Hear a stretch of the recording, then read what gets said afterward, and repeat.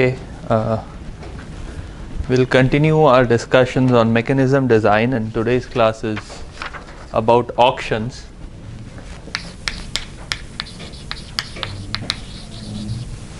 It's a fairly large field of study, and recently auctions have become quite commonplace because of Google and Facebook ads, as well as Amazon Cloud.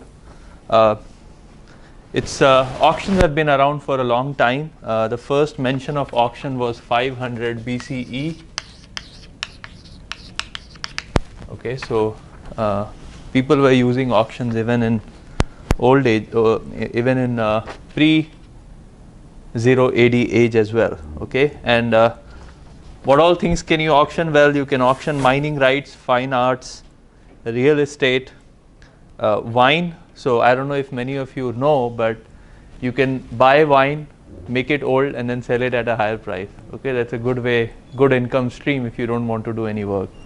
But you need to know how to make, what kind of wines can you make old to make it better and things like that. Okay, I don't know any of that, but I know that people do it, and you can find good wines on Craigslist for $200, $300.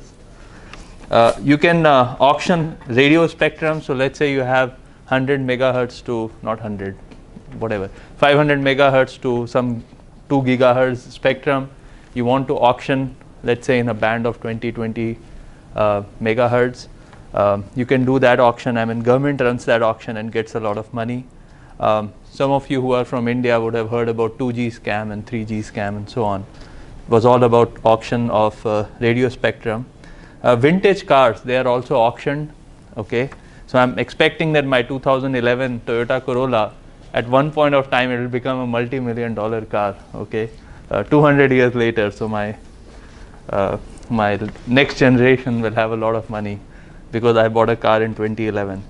Okay, so let me cover Google and Facebook ads. Of course, they are auctioned in real time.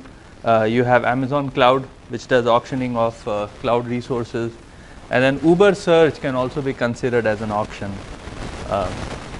wherein you're trying to auction a service to people who are willing to use that service in real time. There are multiple types of auction, so let's see what the types are. You could have open bid or sealed bid auctions. Okay, sealed bid means nobody else can see your bid. Open bid means everybody else can see your bid. Okay, so open bid and sealed bid auctions.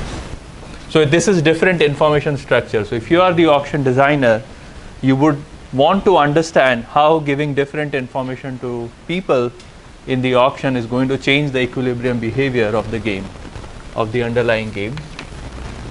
Second one is, so what is an example of open bid auction? So eBay auction is an example of open bid auction.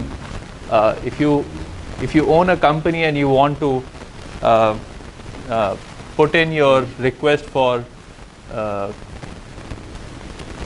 so you want to bid for your company name to appear first in the Google search. That's a sealed bid auction.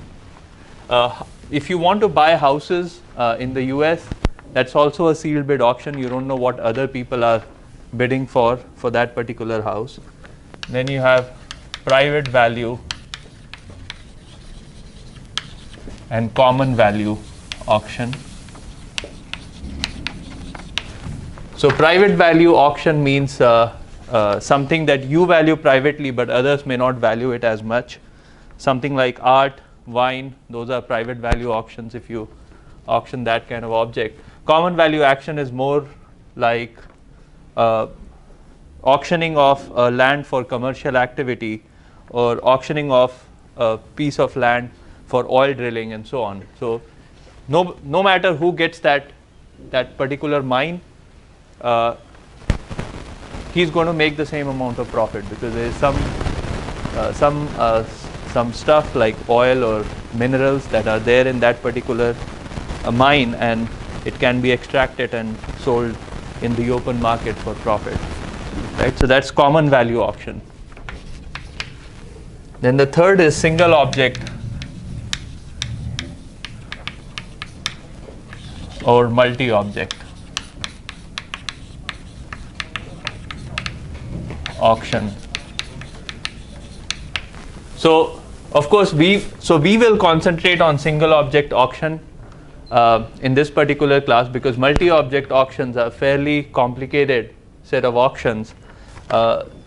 If the object is divisible, for instance, water is kind of divisible, it's a divisible good, you can divide it in any proportion, so that could also be a multi-object auction. But the most important is combinatorial auction.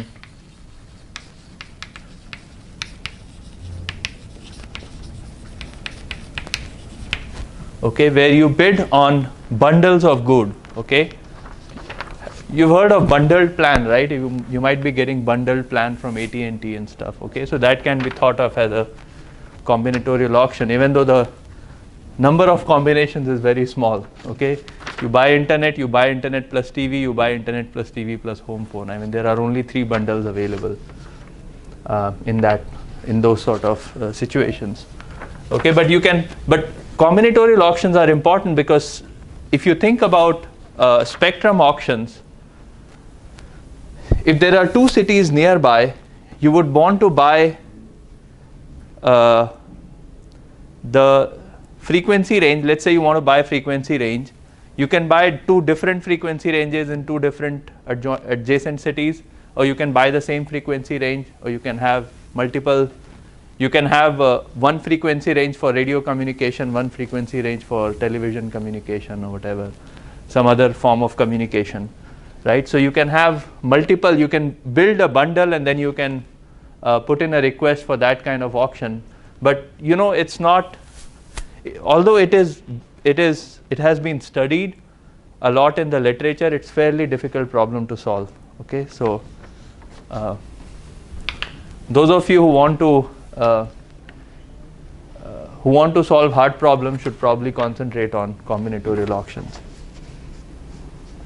Okay, and I can be in your thesis committee. I'll be very happy to be in your thesis committee. Okay, so these are the 3 different types of auction. This pertains to information structure in auction. This pertains to what the value of the object is that is being auctioned. This pertains to the number of objects that are being auctioned at the same time. So we will, in this particular lecture, we will talk about single object private value auctions.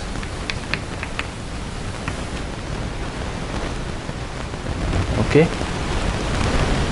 so there is only one object that is being auctioned. It has a private value to the individual, and it's an auction. We'll talk both about open bid as well as sealed bid auctions.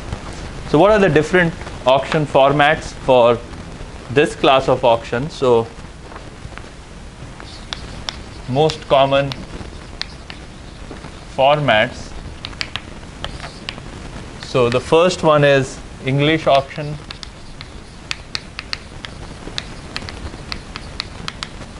And as the name suggests, this kind of auction was practiced in England. It's an open bid ascending auction.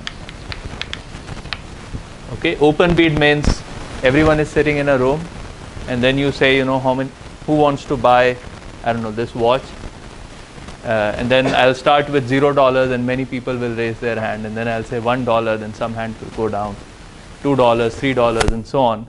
And at the end, there is only one hand going to be up, and the object will be sold to that person for that price. Okay, so that's the English auction. Then there is Dutch auction, which is open bid descending auction.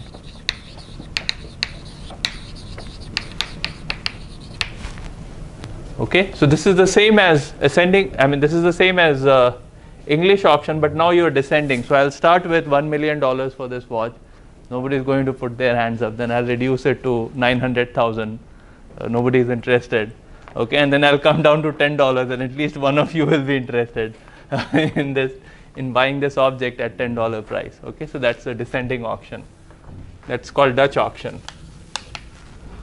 And then sealed bid first price auction. Okay, so sealed bid, whoever is the highest bidder is going to pay the price that the person bid. Okay, so this is usually very common in US housing market. So if you want to buy a house in US, it's a house is auctioned through sealed bid first price auction.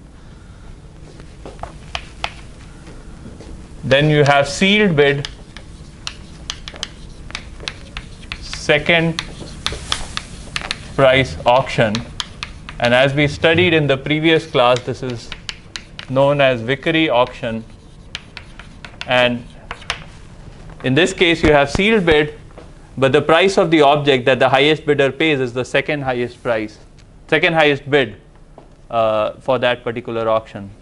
Okay, so that's known as Vickery auction, and it has being truthful is a weakly dominant strategy in this case, in the sealed bid case. So this is something we have already studied in the previous class. This was an application of VCG mechanism. Then you have sealed bid auction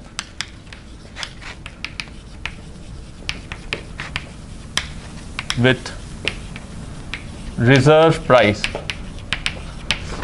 Okay, so reserve price is something that the auctioneer, the person who's selling the good, that person has some reserve price, so he's not going to sell the item at a price lower than the reserve price. So this is common, fairly common in eBay. So this is something that I have done but never won it. So if you go to eBay and you, let's say you want to look for a round trip coupon from, let's say, some airline. Okay, so you can go to eBay and you can write that thing that so you can say that I want to buy this particular item. You search for it. Some people will have a reserve price and they won't tell you what the reserve price is. Okay, in some cases they will start that the bid has to start with $60. Okay, so $60 becomes the reserve price. So the first person to put in the number there must put a bid which is greater than equal to $60. Okay, so that $60 becomes the reserve price. So this happens in eBay auction, and in many cases, if the person has reserve price and it's not public, it will be written that the person has a reserve price, and if you don't meet that reserve price, the seller is not under any contractual agreement to sell you that item at a price that you quoted. Okay, so let's say a round trip cost $500. Let's say you have a coupon which says that you can take a round trip flight for free on delta.com, on Delta flight, right? So the person who's selling it might value it at $500, right? So if you don't, let's say you want to take a trip of $200, then probably you don't want that. You don't want that that ticket that this person has, because you don't meet the reserve price criteria. Then you have an auction with entry fee.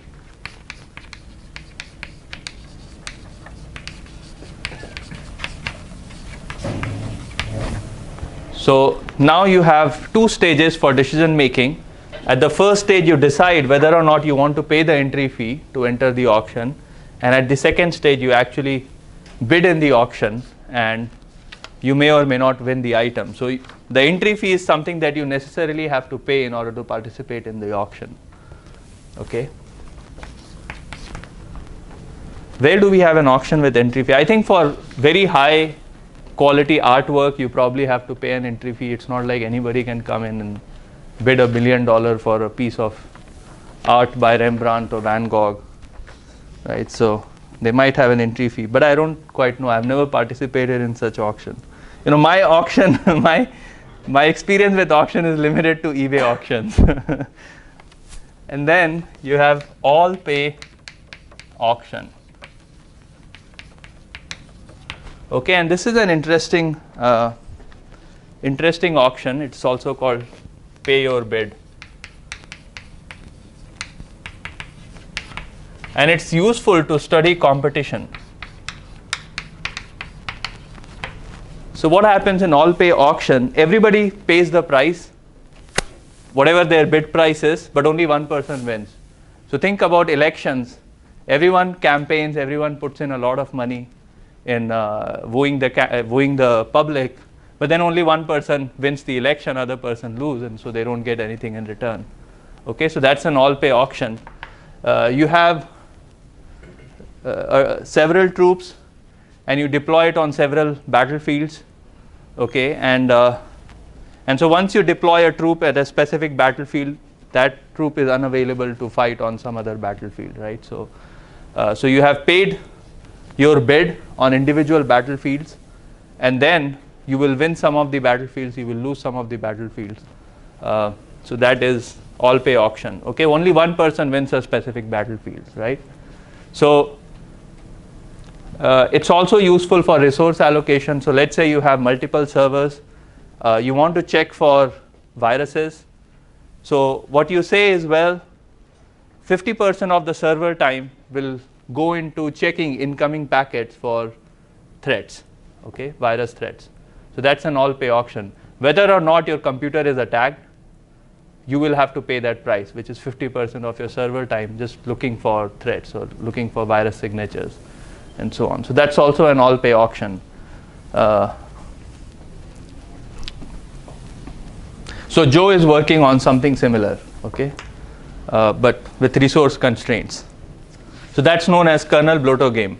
Okay, if you have all pay auction where you have to play multiple auctions and you have to pay in each of the auctions, but you have a finite amount of resource, you can't pay for all the auctions, then that's called kernel bloater game.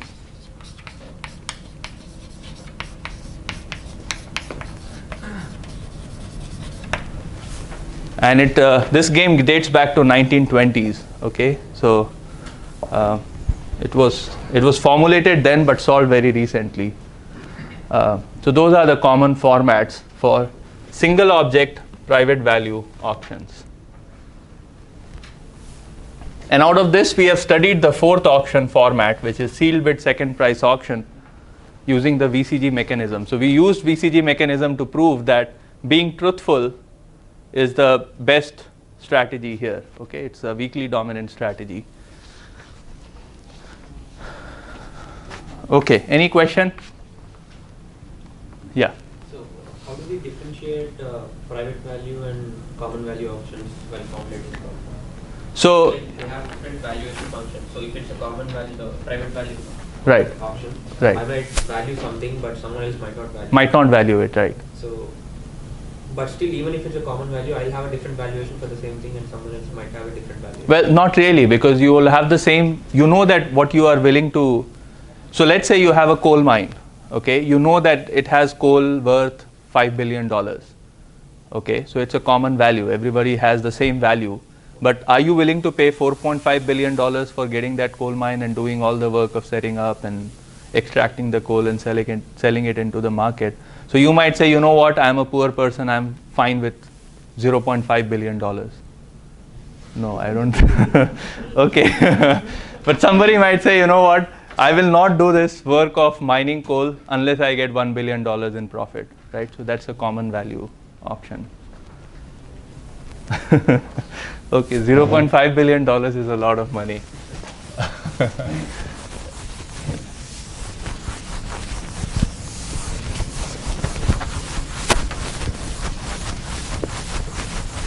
So Vickrey was, you know, we've talked about VCG mechanism. So Vickrey was one of the first person who studied auctions from a game theoretic viewpoint. Okay, that's why, and he won a Nobel Prize for that later on. I don't know when though. Okay. So what's the format for sealed bid private value auction? So let me write it. Sealed. No, we didn't say sealed bid, right? Single object. Single object private value auction. So you have n buyers / bidders.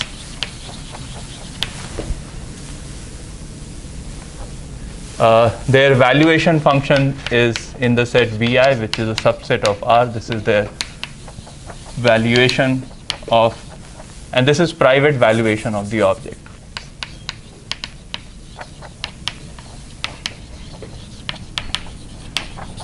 Of the object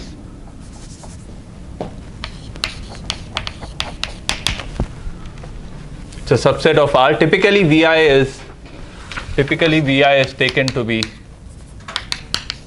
compact set 0 V bar. Okay, but that need not be the case in general, but this is what typical model is.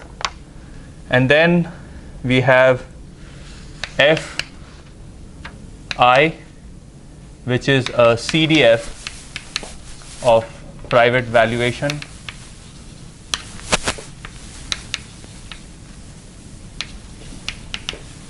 of player I, of bidder I or buyer I, bidder I. Okay, so this is cumulative distribution function. This is not probability distribution. So let me just write it. Fi Vi equals to probability, or Fi x is equal to probability Vi is less than equal to x. And then we have for the auctioneer or for the seller chooses F that maps the bids 0, infinity n to a set of probability distributions over the bidders who is actually going to win the auction. So typically, of course, you will say that the person who has the highest bid wins the auction. So this is not, this is really a corner of this simplex. But what happens if there are two bidders with the same valuation? Okay, they bid the same value. How do you decide who is going to win the item? So in that case, it uses some sort of mixed strategy to figure out who should win the auction. Okay, so this is F, and then of course decides I that maps the bid of individual to R for every I. Okay, and this is the price. This is the price that buyer I pays to seller I. So this is price that buyer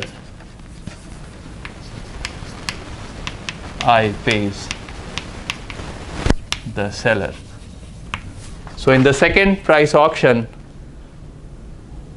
F of all the bids was the highest I star corresponding to the highest bid, and Pi was the second highest price for I star and 0 for everyone else.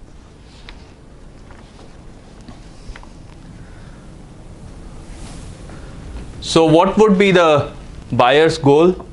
The buyer's goal is to, so once the seller chooses the auction format, which is essentially choosing F and Pi, so think of it as a Stackelberg game. Okay, the seller announces F and Pi upfront, and then all the buyers play a game.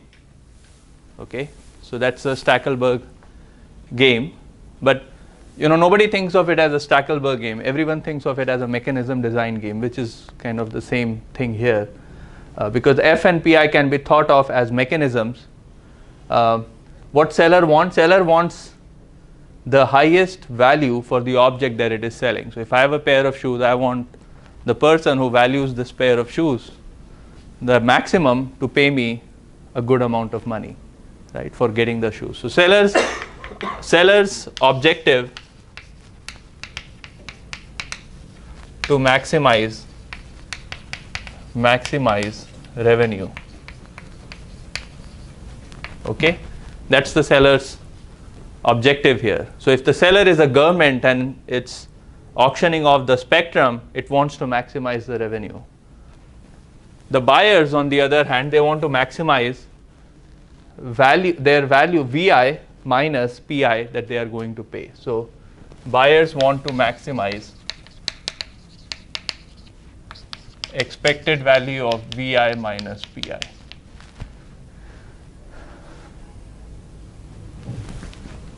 Okay, but this expected value depends on f, depends on pi, depends on fi, what the distribution of the private valuation of other bidders are, okay, and of course its own valuation, private valuation.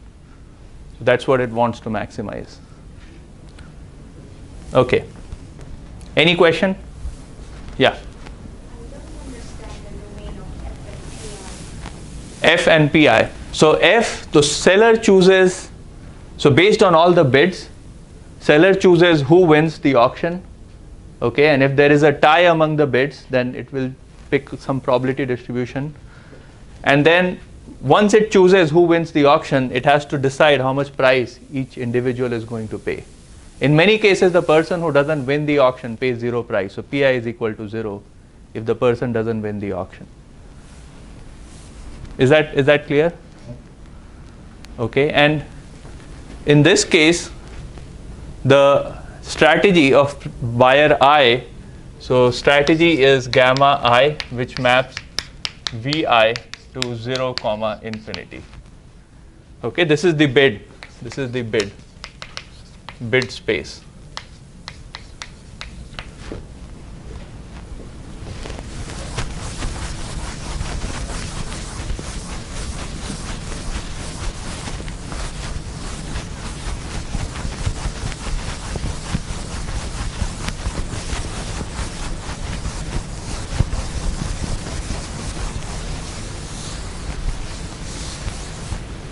Okay.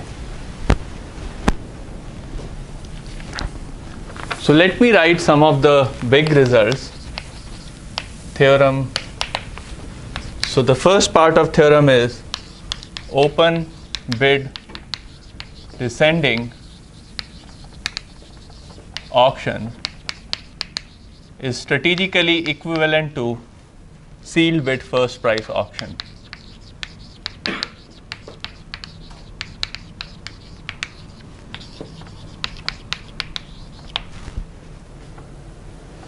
Is that interesting? This has open bid, so the information structure is everyone knows everyone's bid.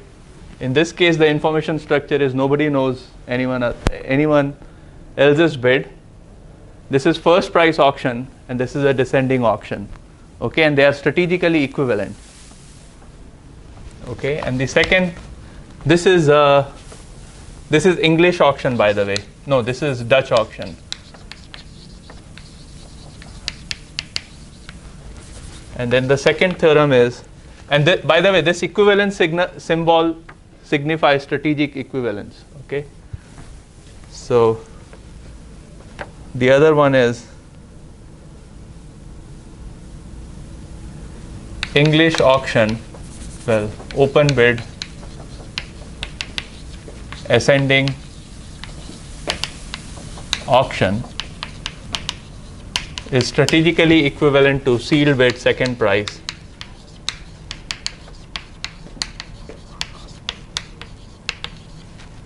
auction. So this is English auction.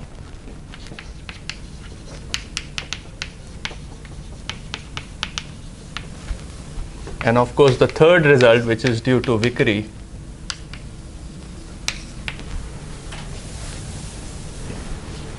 is that sealed bid being truthful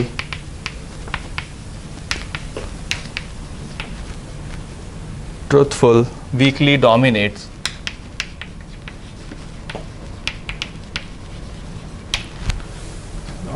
other behavior in sealed bid second price auction. Okay, and this is something we studied in the previous class when we talked about VCG mechanism, that if you have sealed bid second price auction, being truthful is the best strategy. I mean, it's only weakly dominates other strategy, other behavior. Okay, so what I mean is gamma I star Vi equals to Vi, okay, at equilibrium.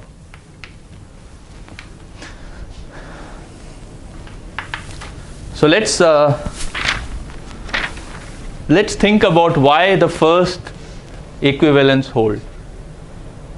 I'm not going to give you a mathematical proof of it, but let's discuss conceptually why a descending auction, open bid descending auction, is the same as sealed bid first price auction.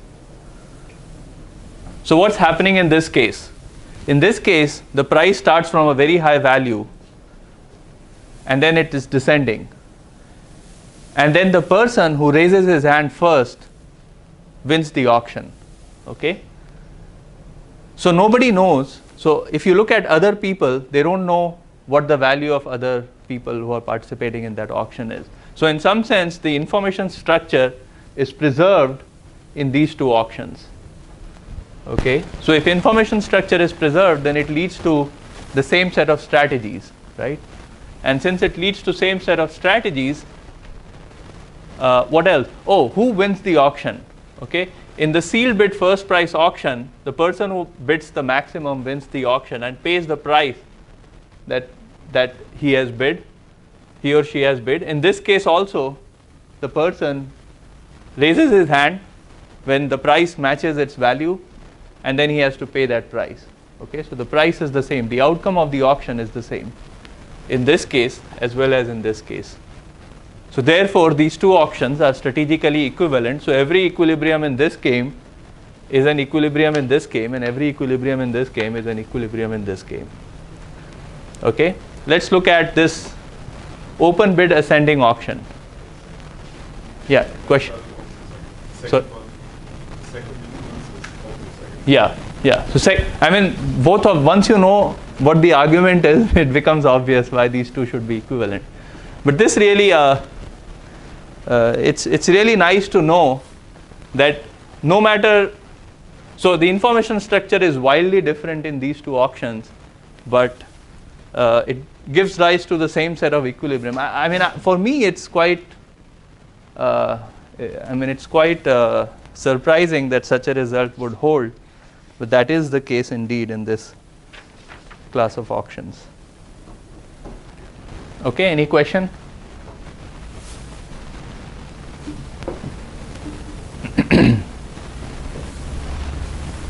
Yeah. Can you explain why the second one is? Oh, okay. So open bid ascending auction. Okay, so in this case, the price is rising every second. Okay, and the person who raises, so let's say let's say at 10 there are at $10 there are two hands up in the air, and then when I raise the price to $10.50, only one price is up, which means that the person whose hand is up probably values this watch at $11 or $12. That's why he's willing to pay $10.50 for this watch. So you are essentially paying almost the same price as the second highest bidder. Remember, the second highest bidder, his hand was up at $10, but then it put his hand down at $10.50. So his value probably ranged between $10 to $10.50.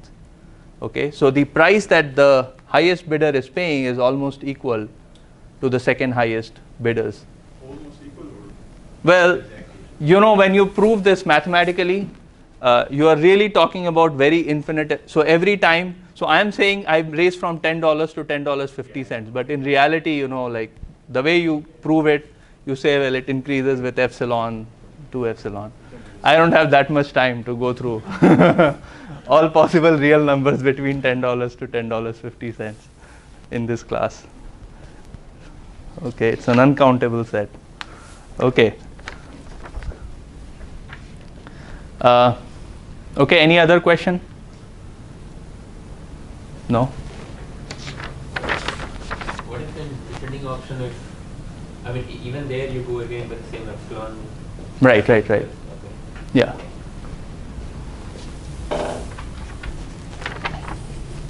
Okay, so let's, so analyzing the general case is fairly difficult. So what we will talk about is symmetric auctions. So what do I mean by symmetric?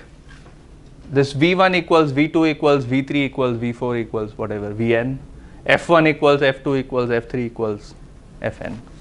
Okay, so that means every person has the same set of valuation valuation space is the same for every person, and the CDF or the probability distribution of the valuation is also the same for every person participating in the game.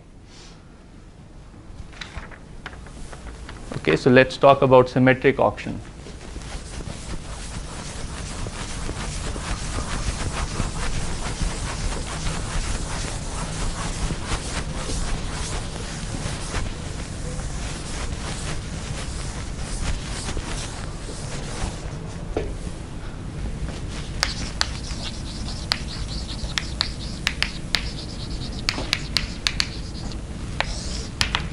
Okay, and our idea, what we want to do, the goal is to characterize the Nash equilibrium of this game. We will choose F and PI, I mean P1 to Pn, according to sealed bid first price auction and sealed bid second price auction. So how should we go about it? Well, let me first restrict. So what do we have? V1 equals Vn, F1 equals Fn, and F1, Fn are independent. Well, I actually shouldn't write F1 to Fn. These are CDFs. So V1 to Vn, V capital N, are independent. Okay, they are independent and identically distributed random variables. So of course the ideal case would be we analyze for equilibrium in all possible space of functions gamma I that maps Vi to 0 infinity, but that's a very big space, so we'll restrict ourselves to monotone policies. So gamma, so let's say beta is monotone policy or bidding policy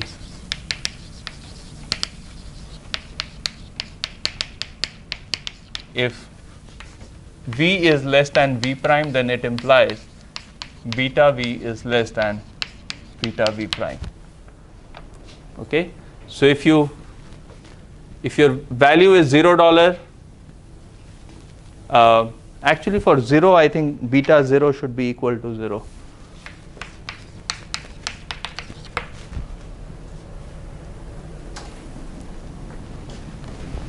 I hope they make that restriction.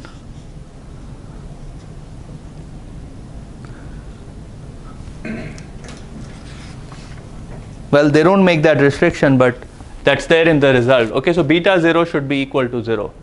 Okay, so if your value is 0, you will bid 0 price for it, and as you increase the value, your bidding price also has to increase accordingly.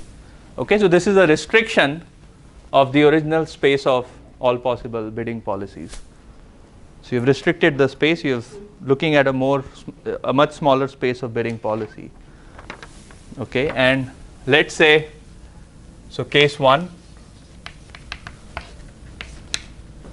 your F, P1, Pn is decided according to sealed bid first price auction.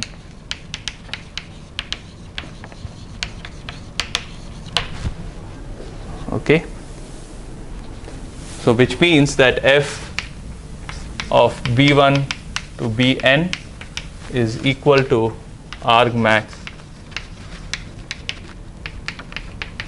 I in argmax over all I Bi, and then Pi, let's say this, I will call it I star, and Pi star equals Bi star, Pi equals 0 for all I not equals to I star. So that's the sealed bid first price auction.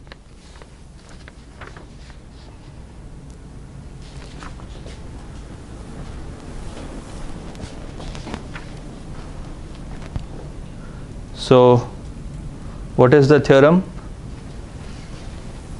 We have a symmetric auction with independent valuation, and I'm going to restrict myself to monotone bidding policies. Apologize for that.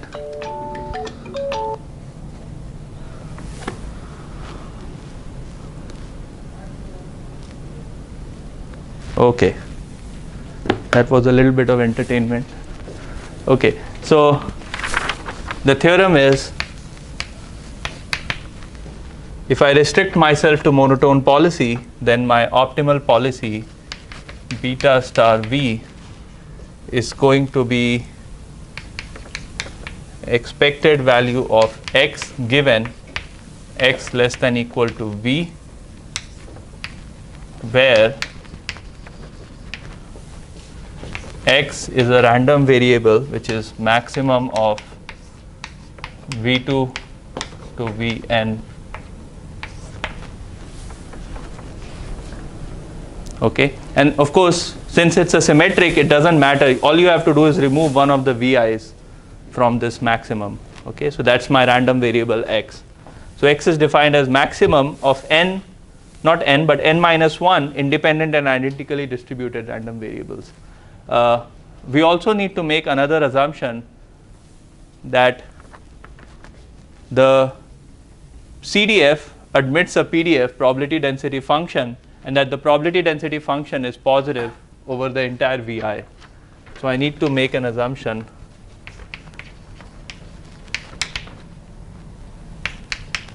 f of x, not x. X is already, x is defined here. I want to use something else. What should I use? U.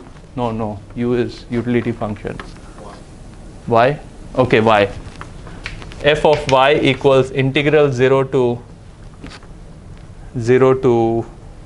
y f of y, no, f of t prime, no, f of t dt. So f is the density function of this PDF, and of course f of t is strictly positive for all t in 0 comma v bar. Okay, this v bar is this number right here. That's the maximum value, possible value, that any individual can have for this particular object that's being sold.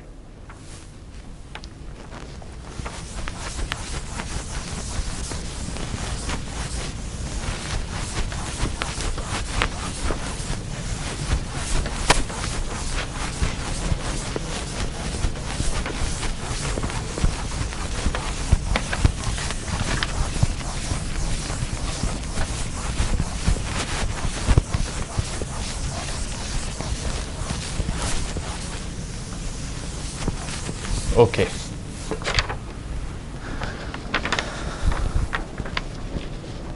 How would we go about proving this? So first of all, so the step 1 would be to prove that this beta star is a monotone bidding policy. So that's easy to prove.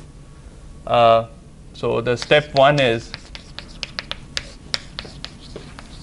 prove beta star is monotone. Okay, so due to this assumption that we made here, it's easy to prove that beta star is actually a monotone bidding policy. And then step 2 is, what would the step 2 be? Well, step 2 is to prove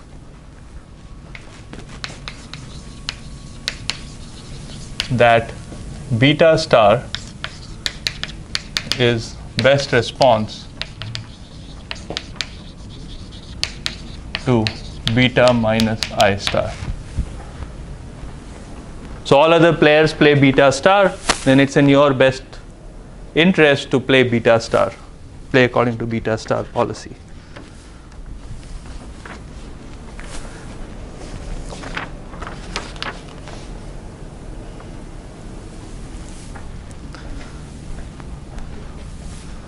Okay,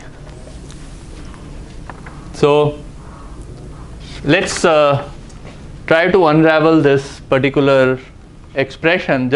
I don't want to compute the full best response thing, but I want to give you an idea of how to go about proving it, since we already know what beta star looks like. So what's the expected utility So let's say I'm considering player 1. So I want to prove that beta star is best response for player 1, given that player 2 all the way to player n is playing beta star. So what's the expected utility?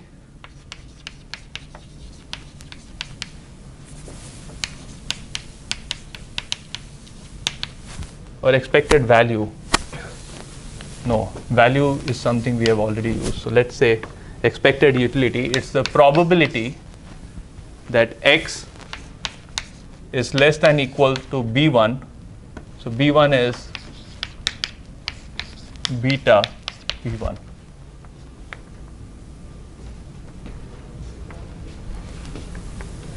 Okay, so let beta be any monotone policy of player 1.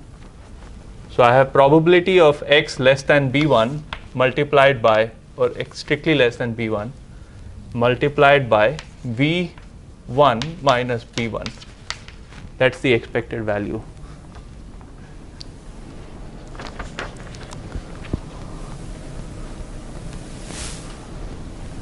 So what is this probability?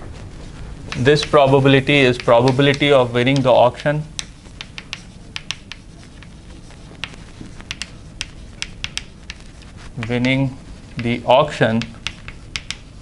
and this is the value of the object minus the cost you pay. So value minus cost of object. Okay, so that's the expected utility, fairly straightforward expression. But in order to compute the probability of x less than b1, we have to compute the probability of max of independent random variables being less than b1, right? So how would we do that? So what's the probability of x less than b1? Less than b1. Any thoughts? This is the same as probability of max of v2 bn less than b1. Sorry? Right. It's order statistics. You are way ahead of rest of the class. Yeah, that is true. It's order statistics. So that's the same as probability of v2 less than equal to b1, vn less than, no, there is no equal to b1. Okay, so v2 less than b1, vn less than b1, v3 less than b1, and so on, which is the same as f of b1 raised to capital N minus 1. Okay, because v2, vn, all of them are independent and have CDF f of b1. So this is just f of b1 raised to n minus 1.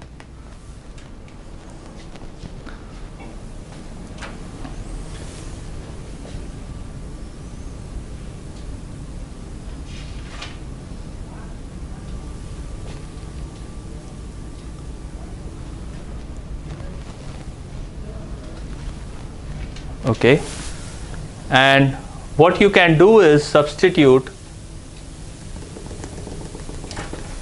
well, let's see.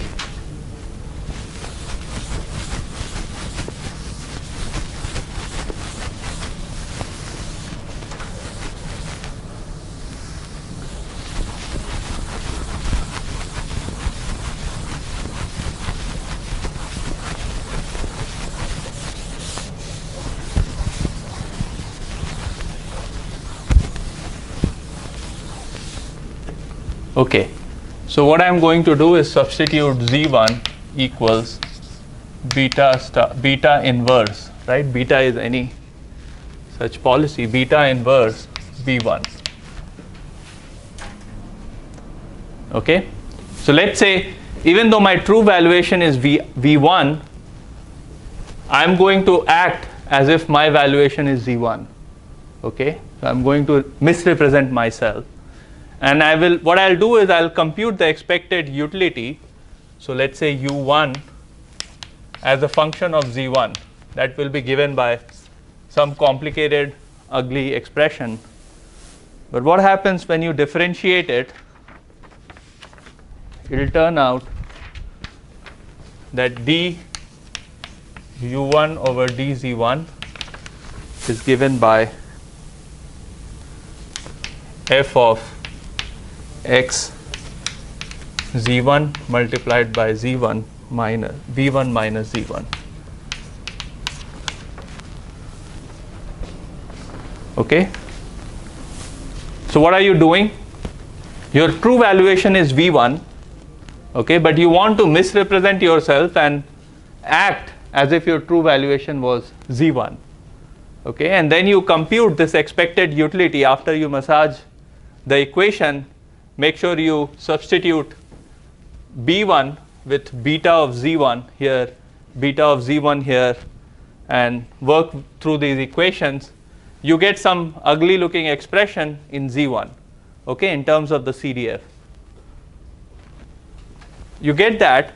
You know that I want to maximize, I want to come up with a value of z1 which maximizes my own utility, given that others are going to play according to beta minus I star or beta minus 1 star. If you do that, you get this expression, and this should be equal to 0 at optimal z1. But you know that this part is going to be strictly positive, right? This is going to be strictly positive, so it means that v1 has to be equal to z1. Okay, so what it means is there is no reason for you to misrepresent yourself, and in fact your b1 will turn out to be beta star of v1, which is going to be the same as expected value of x given x is less than equal to v1. Okay, and this is true for player 1, but because it's a symmetric game, it's true for every other player as well.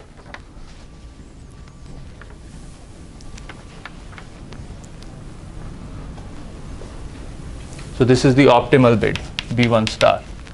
Okay, this is the optimal bid b1 star here.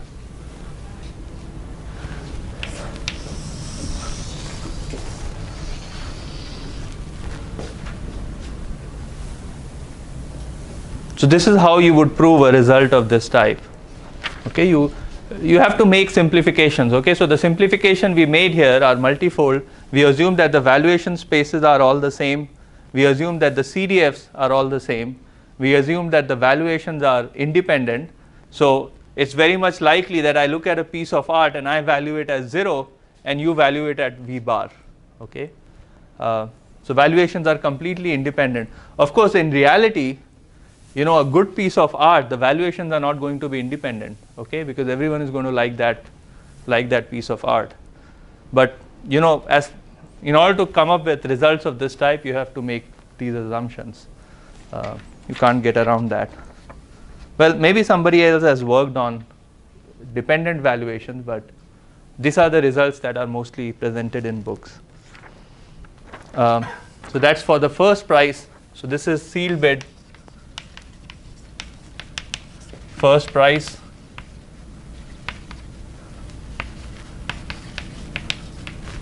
And then you have sealed bid second price.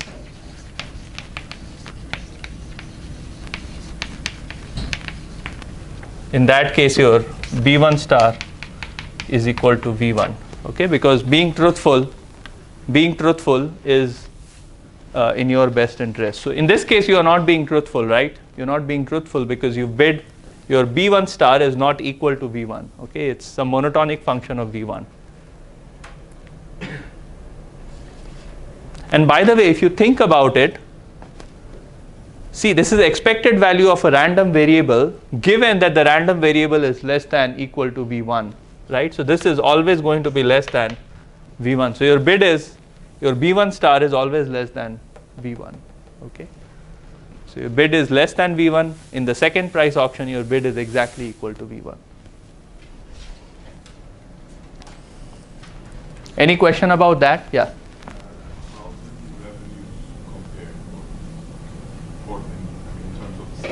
Seller, that's the next topic. Okay, So that's the next topic. So we understood. So remember what we started with was, well, seller wants to maximize its revenue, okay, and the buyer are playing a game. They want to have maximum utility, expected utility, okay. So we now figured out what the lower level game, what the equilibrium of the lower level game is going to be by making some assumptions and restricting ourselves to monotone strategies. Now we need to understand, if I am the seller, and I want to maximize the expected revenue out of this auction that I am conducting, should I pick this one? Because I know people are not going to be truthful, so should I pick this one? Or should I pick this one? Because I know people are going to be truthful, but I'm going to get the second highest price among the bid. So what's good from the seller's perspective? So what are your thoughts? Yeah. Does it depend on capital F? I mean, the expected revenue, yes.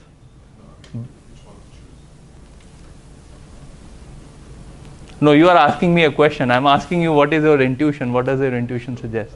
My answer would be, it depends on F. Okay. His answer is it might depend on F. Any other guesses? So as a seller, which one is better?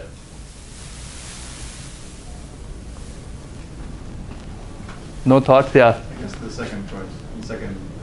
Second price, because people are more truthful, so you expect to gain higher revenue, expected revenue in this auction. Okay. It turns out that no matter what format you choose, the expected revenue is the same. Okay.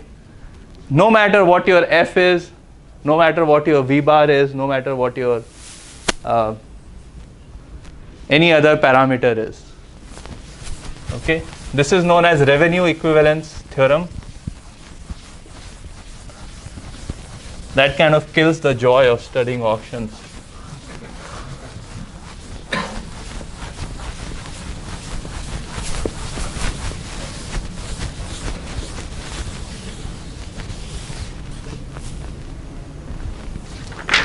No, this is not the one.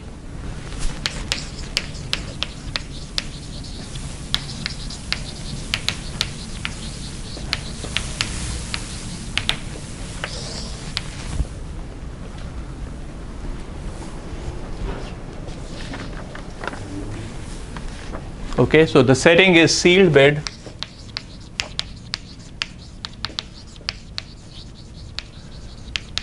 Symmetric auction.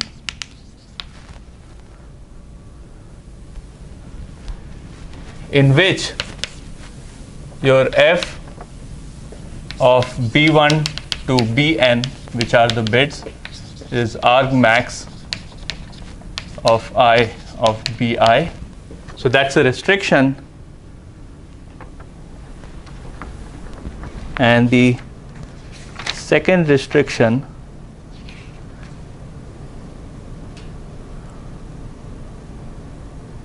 with the highest private value. So this is Vi.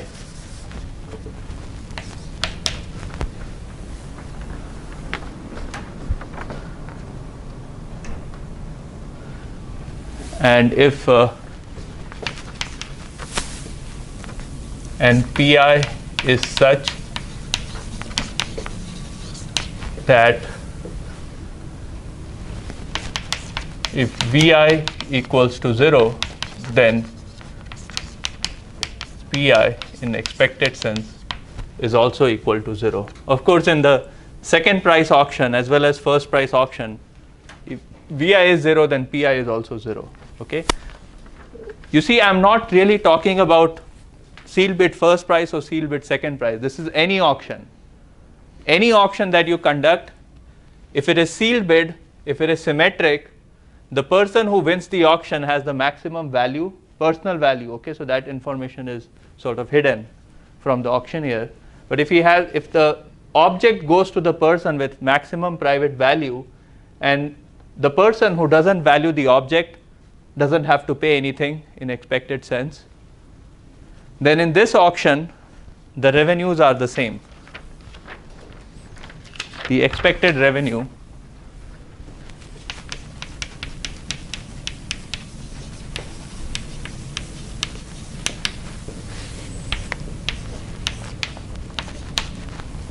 0 to v bar fxv expected value of x given x less than equal to v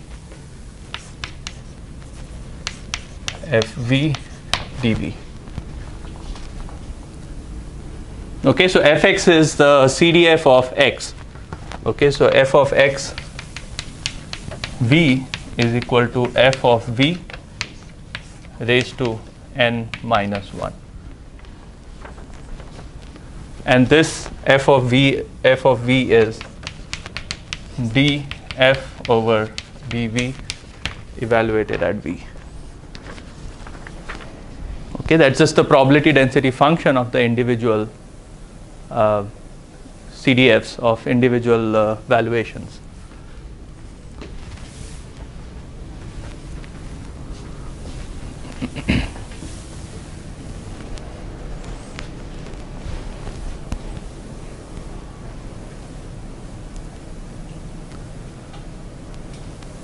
Okay, so let's look at sealed bid first price auction. We know that B1 star or B star, the optimal bid, is a monotonic function of the valuation, right? So this is always true because argmax of Vi is the same as, well, it's the same as argmax of beta star Vi, right? Because beta star is a monotonic function. It's an increasing function. So this is always true. So the hypothesis 1 is satisfied by the sealed bid first price auction. It's also satisfied by sealed bid second price auction because B1 star is equal to V1. So this is satisfied for both the auctions. And then Pi is equal to 0 if the person doesn't win the auction. And if Vi is equal to 0, the person is definitely not going to win the auction with probability 1. Okay, so the Pi, expected value of Pi, is going to be equal to 0.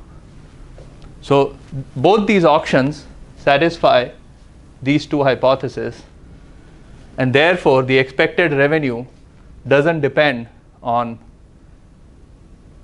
the format of the auction that you have chosen. Okay, so isn't that cool? So it doesn't matter which auction you choose, you are going to get the same revenue. Of course, this is expected revenue, okay? So only if you run the auction infinite number of times you will achieve this expected revenue. Right? Individual auction, something might work better than the other, but in expected sense it's all the same. The expected payment that each individual expects to make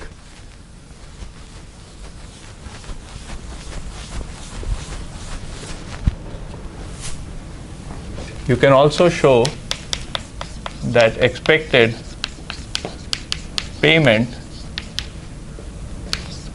EI VI is equal to Fx Vi multiplied by expected value of x given x less than equal to Vi. Okay, this is the expected payment. This is equal to E of Vi. So before you enter the auction, you would want to know that this is your value. What would be your expected payment at the end of the auction? So this one gives you that answer. Okay, this is your expected payment as a function of your valuation.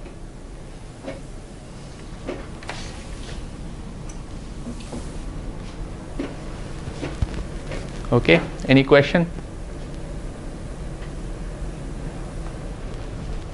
If you look at it, this is just the expected value of the expected payment of n individuals, right, over the entire spectrum of v value 0 to v bar, right? So you take the expected value of EI v and you multiply it by n. Of course, EI v doesn't depend on I at all. Okay, there is nothing related to I. So let me just remove I from here, and this is equal to the expected revenue.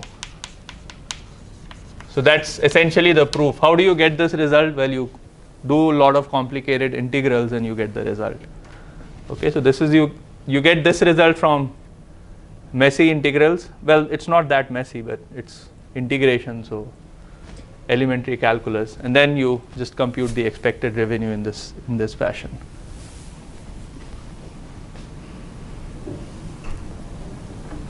Any question so far?